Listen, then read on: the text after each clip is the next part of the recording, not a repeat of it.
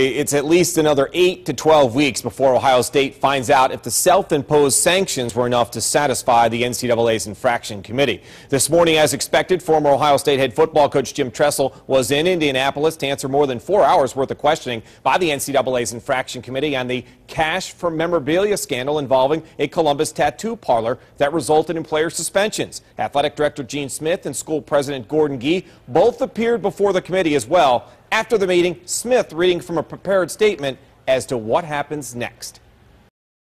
Following this hearing, we will be working with the NCAA staff to move forward to wrap up remaining issues that we have been conducting an inquiry on. We now look forward to working together so that we can conclude this follow-up and work as quickly as possible.